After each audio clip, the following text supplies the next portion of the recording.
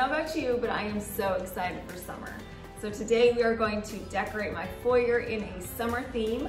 We have 3 DIYs and I'm going to be providing each of you with a free printable.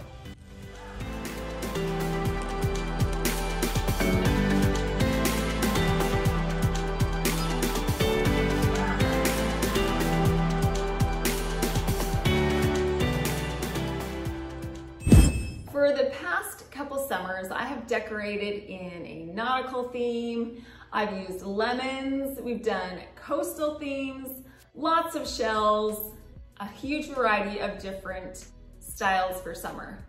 This summer, I'm switching it up again, and it's kind of a unique theme, but I thought, let's go with a bee vacations in France for the summer. Right? That makes sense.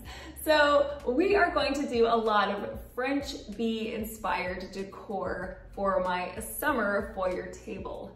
Let's jump right into our first DIY. I love decorating with glass jars, apothecary jars, and cloches. So we're gonna make some vase fillers for our apothecary jars and this cloche. We're gonna start off with a wood round. I got this package at Michael's. We're gonna be using 4 of them. What we're going to do to these wood rounds is we're going to Mod Podge some tissue paper over the top. I found this gorgeous bee tissue paper at Ross. This package was $2.99.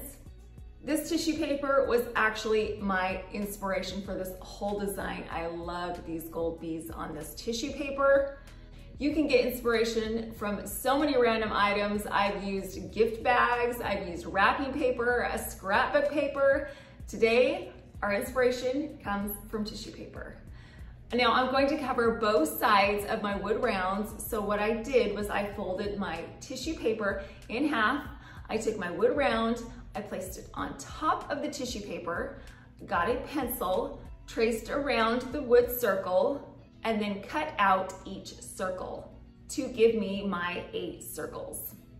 Next, I got some Mod Podge and a sponge brush, and I painted on the Mod Podge to the surface of the wood round.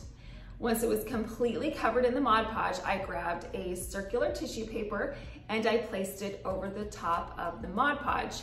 Then I got my Cricut scraper and I pressed it firmly to the wood round. This helps to make it lay flat and gets out any air bubbles trapped underneath the tissue paper. Once the tissue paper was flat against the surface of the wood round, I repeated the process with the remaining 3 circles, and then I let them dry for 1 hour. I came back and I flipped these circles over. I added some more Mod Podge to the top, got my round tissue paper circle and placed that over the top, and then pressed it to the wood round with my scraper tool. Again, I repeated this process with the remaining 3 circles, and then I let it dry for another hour. My tissue paper extended slightly beyond the edge of my circular round. To remedy this problem, I got some sandpaper and I sanded the edges of the wood rounds. This took off the excess tissue paper along the perimeter.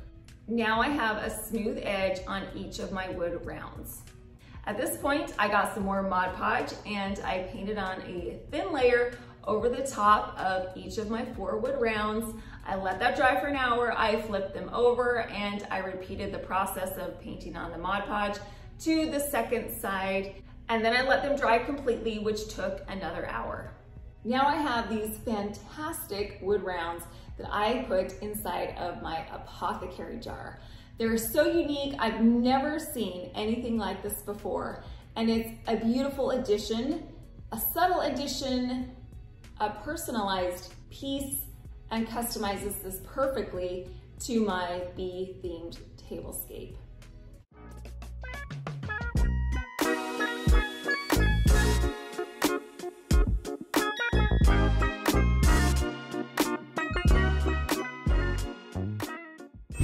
Our next project is another filler for our glass apothecary jar and our cloches. I found these glass orbs at Ross and we're going to customize them to fit in with our theme. The way we're going to do that is by creating a vinyl decal. I just got a stock decal of a bee on my Cricut design space. My Cricut maker cut it out on some gold removable vinyl. I'm using removable vinyl so I can take this decal off and use these glass orbs in a different holiday or season. So what I did is I just put this bee decal in the center of my glass orb. I pressed it firmly to the glass and then I removed the transfer tape. I repeated this process on my second glass orb, and I love the way that this bee decal elevates the look of these glass balls. Now I'm going to add my bee rounds and my glass orbs inside of my jar. I also added some twine covered balls and some raffia covered smaller decorative balls. I put all those inside of my jar, and then I placed my apothecary jar on top of a marble riser to give my jar some height. Now that our glass apothecary jar is completed, we are going to move down here to our cloche. I took my cloche and I added that second glass orb to the center. I put another one of those wood rounds with the bee tissue paper and a raffia covered smaller ball. I placed the glass cloche over the top of a hexagonal marble tray. It looks like a honeycomb. I'm thinking I've got bees on the brain. So that contributes to the overall feeling of the bee in the display. And then around the top, I placed a glass tassel garland.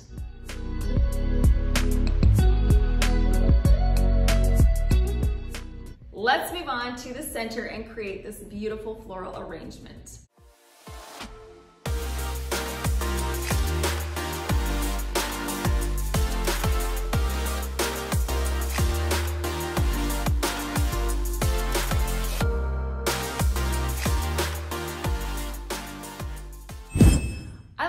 Unique containers for my floral arrangements. I've used soup tureens in the past and I'm going to use it again today.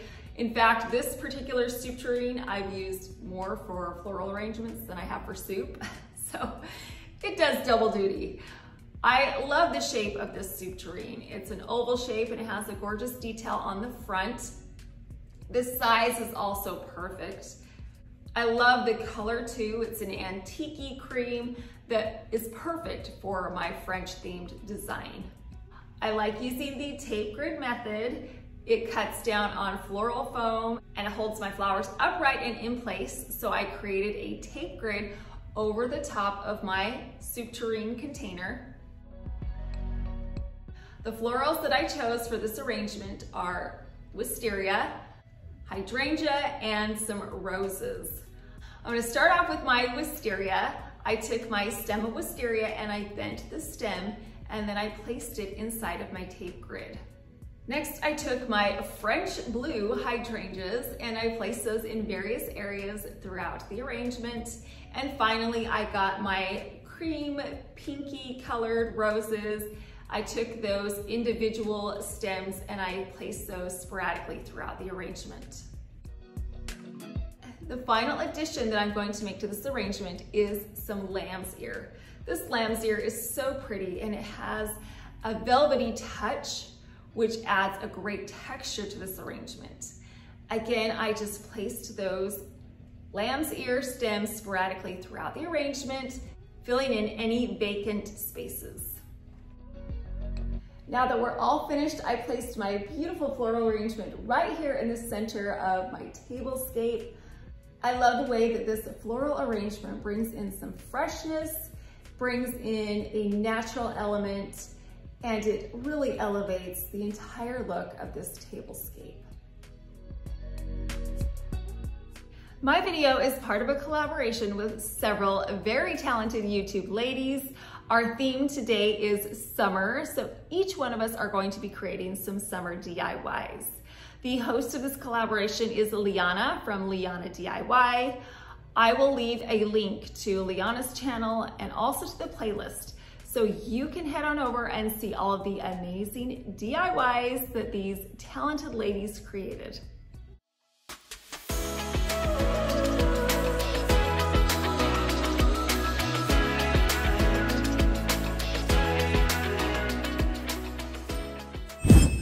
let's move on to our free printable. Now, it's been a while since I've done a free printable, so I figured it was about time. What I did was I just created this French bee design and I printed it out.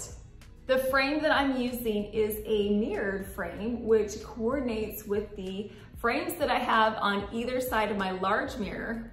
I purchased this particular frame at Home Goods. I took my French Bee Printable and I placed it in the center of my frame. I got some double-sided tape and I placed a piece at the top of the picture and one at the bottom. The tape will hold the bee picture in place. After my print was in the frame, I simply put the back piece of the frame back on, and now I have a beautiful printable. I placed my picture on top of a black frame holder, which elevates the piece and gives another element of height variation to my tablescape. This was such an easy and affordable way to theme this tablescape. All I had to do was create this particular picture, put it in a frame that I already had, and display it. I didn't have to go to the store, search for a bee print, pay for it, etc. So if you're looking for a cheap way to get some decor pieces, simply creating something, printing it out, and putting it in a frame is a great way to do it. If you like this particular print, I will leave a link in my description box so you can print it out at home and have it for yourself. The only additional piece that I added to my tablescape was this finial right here. I placed it on top of an upturned napkin holder to give it some height. I love how it's antiqued and a little distressed, which adds to the French feel that I'm going for. I am so in love with the way that this tablescape turned out. I'm happy I decided to go with this Bee in France for the summer theme. It's a subtle theme that I can leave out all summer long, and it does give off those summer vibes in a unique and classy way. Hopefully one of these pieces sparked your imagination so you can start decorating for summer. Can you believe it's already here? Man, time just goes by so fast. So we better get decorating because it will be gone before we know it. If you are interested in seeing the other ways that I've decorated for this summer, I will leave a link to the summer playlist in my description box. I've got a lot of links in my description box today. Don't forget to head on over to the playlist and watch those summer DIYs. You can watch more of my summer DIYs, and I have the link to this free printable. I appreciate you stopping by. Thank you so much for watching.